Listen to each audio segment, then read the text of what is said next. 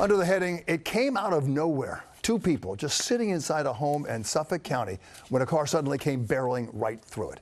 Literally, it came through the house. It happened yesterday. Police in West Babylon say a driver jumped the curb and went airborne, smashing into the house.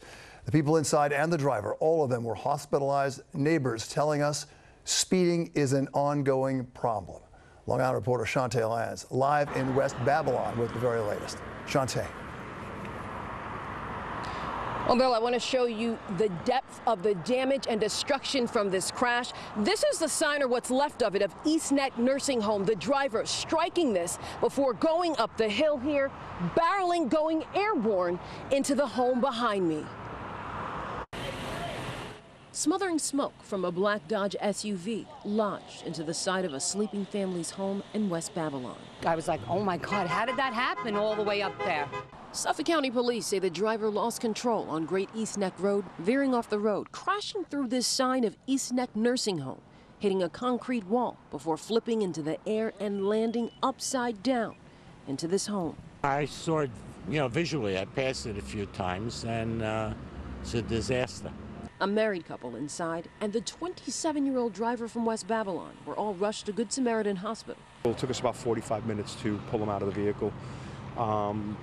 We had to stabilize the vehicle with stabilizing struts and other pieces of equipment to hold the vehicle in place. The couple's car destroyed in their driveway. I'm not surprised there was an accident like this, and thank God nobody was killed. Neighbors say speeding is a problem. My daughter lives here, but everybody drives too fast.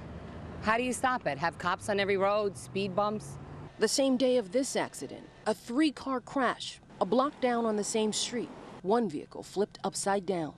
Jerry, who's lived down the street for nearly 4 decades, says crashes like this is nothing new. That house was hit twice. I've had 3 cars come on my driveway. One car stopped 1 foot short of the house. Really? And from that direction, I had a young girl with very bad tires, speed through the rain, went right into my driveway and destroyed my son's BMW. And a green tarp now covers 2 levels of this home.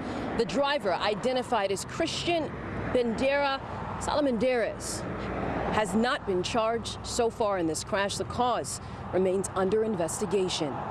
Live in West Babylon, Chantee Lans, Channel 7, Eyewitness News.